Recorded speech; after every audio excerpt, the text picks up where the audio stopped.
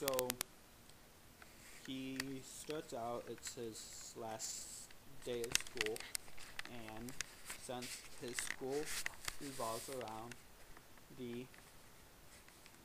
not the military, but the scientist group, their last day is a report on the Civil War. And he's the lucky one that gets to do it this year, since they do it like every single week.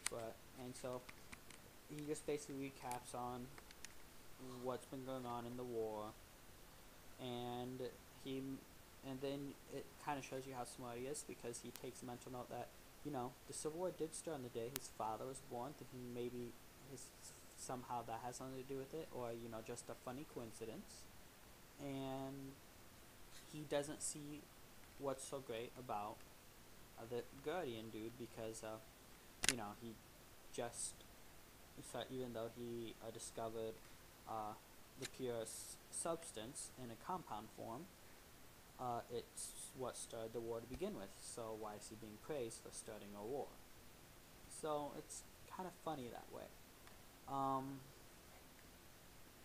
And so then on his way home, he stumbles across something in his father's room that talks about the past, and especially the court hearing. And that's where he is horrified to learn that his father, the one he loved, killed everybody, including his mother. And his father said that it was a crazy person who did it. And so, before he could ask his father anything about that, when his father got home, his father had him quickly pack and all that, and they left. And all the important documents were supposed to be in the safe box where Destiny found that one criminal report, and it never quite made it back in there. And so when the planet got destroyed by the military, they found the document not properly destroyed inside that burn box that was supposed to burn it all. And that document led the military people to this secret base that was held by the scientists. But the military didn't go towards it right away, because they wanted to give the scientists time to retreat there so they could get them all in one grasp. So when they get to this military base, this system is actually controlled by smugglers.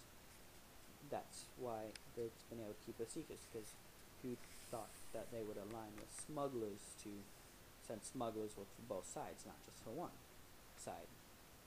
Anyway, so the project is a go, and the smugglers know that there's going to be a nice surprise that day, but they don't want to say anything because they don't want to ruin the alliances with both sides.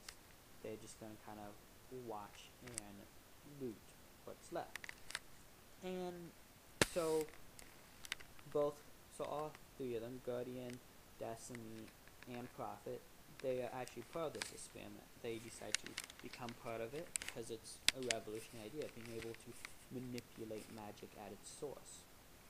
And so the project happens, and then towards the completion of the project, that's when the military attacks and they destroy the installation and all that. And in the process, Prophet goes into his insane side again and starts massively slaughtering everyone and everything around him, trying to protect the research.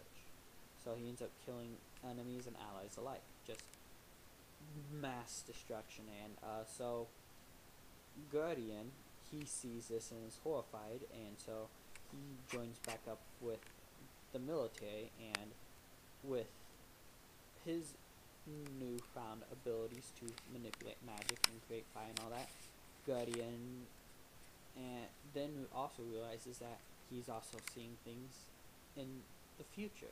He's seeing 3 seconds to the future at any given time, so he's able to outmaneuver Prophet and put Prophet on conscious, but he's not able to kill Prophet because Prophet is so much more powerful than he is at using magic, and he doesn't understand why.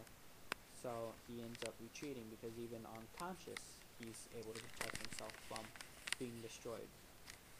And so then what happens to Destiny is taken away by the smugglers. And so then for the next 10 years or so, Destiny's in a coma while Guardian is with his followers, learns the basic concepts of magic and learns how to control his ability of seeing the future 3 seconds in advance.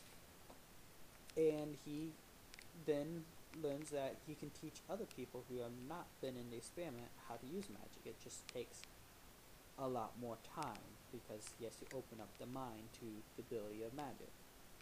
And so he starts to create his own army of magic users. And then he decides to retaliate against the Prophet to try to put him down once and for all. Well, the Prophet was also working on his own. The Prophet, being able to see the future, past and present, is considered the master of all magic. There's not a single spell that he can't master. But he usually sticks with elemental magic. He doesn't stick with mind control magic because, you have to understand anatomy for that. He doesn't have the time to understand anatomy. So any of the mental stuff and healing up to somebody else's issue, because why does he need healing? He could just recreate his body with magic. There's no sense in rejuvenating it. But recreating your body takes a lot of energy, and you have to be alive to recreate your body. You don't necessarily have to be fully functional to get healed. So they had the ups and downs. And so with his ability, he knew that Guardian was eventually going to come, so he started working on a super weapon.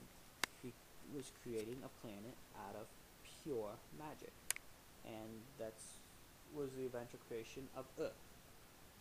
And Earth has powers beyond,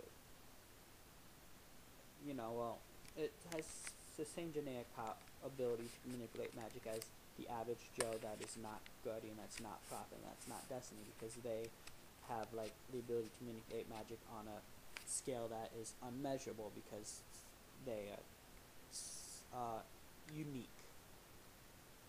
But the planet being massive size, even a tiny fireball is humongous in the spectrum of things. So Guardian, seeing that he was clearly not going to be able to win, decides to ask if Prophet was willing to do a free-for-all tournament.